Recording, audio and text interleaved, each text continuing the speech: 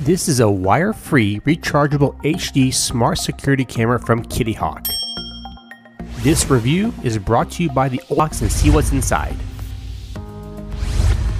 Okay, the first thing we see here is our user guide. And next is the camera.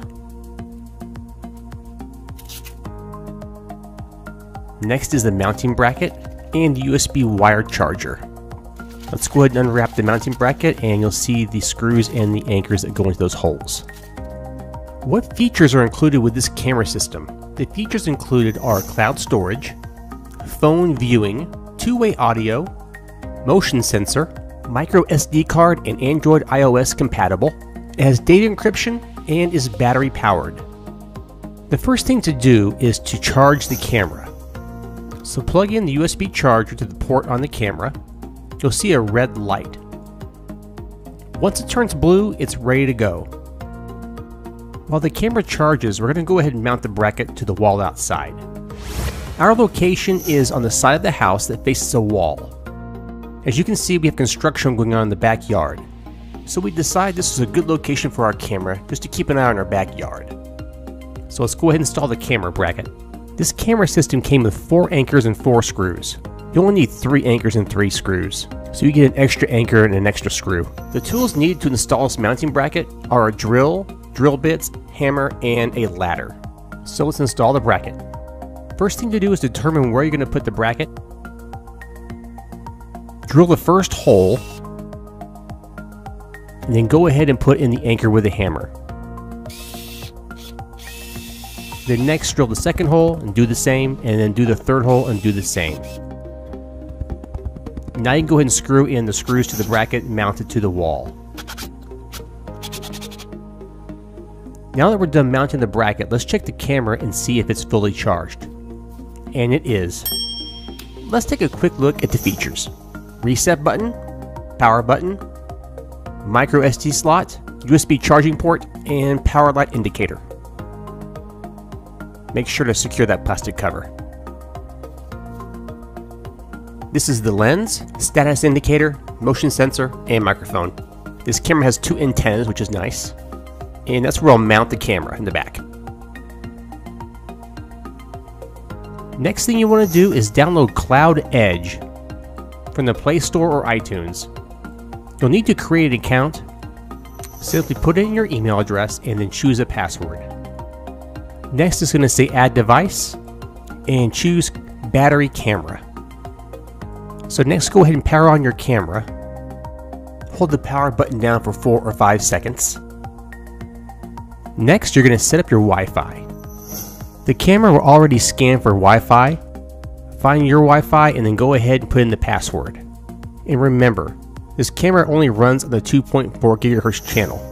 However, I have a Ruckus wireless access point and it runs both channels at the same time. I did connect this camera with no problems. Now the camera is connected to the wireless router. Next you want to scan the QR code. The QR code will pop up in your app. So place the camera about 5 inches from the QR code.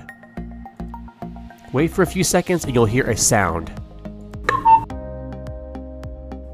Now the camera is fully functional. And now we can go ahead and mount it to the wall outside. Let's go ahead and mount the camera to the bracket. The mounting bracket screws into the back of the camera. Easy. Now make sure to adjust your camera left, right, up, or down. You want to focus the camera on the area that's important to you. Make sure the antennas are sticking straight up. Also, if you have a micro SD card, go ahead and insert it now. This is where you'll store your pictures and video. Otherwise, if you don't have a micro SD card, you can sign up for the Cloud Edge storage. They give you a 7-day free trial before they charge you. And now we can go ahead and view the camera on the app. Here's the view from the app on our phone. It has great picture quality considering it's a wireless camera. Now the app itself is very detailed. You can add multiple cameras. You can set up the microphone levels. You can set time of day when you want the motion sensor to be on. You can check your battery level from your app. So there's a whole bunch of things you can do with this app. So have fun with it. Now as far as the review goes, I've set up a lot of cameras. Lorex, Reolink, Nest cameras, and Ring doorbells. And comparing the Kittyhok camera, it's very good, especially for the price of around $70. The only concerns that I have, you will need a Wi-Fi router that's pretty close to the camera, or a high-end Wi-Fi router with a really strong signal. Another concern is the camera. When you mount it onto the bracket, it's just a screw-on, so in theory it would be pretty easy to steal this camera. I would have liked to see maybe a Allen wrench system where you could lock it in. And lastly, I wish they would have included the micro SD card. Even something like a 4GB or 8GB would be nice. However, I do understand they want to sell their cloud storage. What I like about this camera? First, it's very easy to set up. The mounting to the wall was very simple. Setting up the app was easy also, and connecting it with a QR code. Kittyhok says that the battery will last 90 days when fully charged. Now, I haven't tested the full 90 days, but after 7 days, the battery level is at 95%. And lastly, the picture quality is very good. Daytime shots and nighttime shots look great. Well, after considering everything, the good and the bad, I would definitely recommend this camera. For $70, you get a lot of value. There'll be a link in the description where you can buy this product. I want to thank you guys for watching. If you like this video, give a thumbs up and share it. If you love it, hit subscribe. It's free.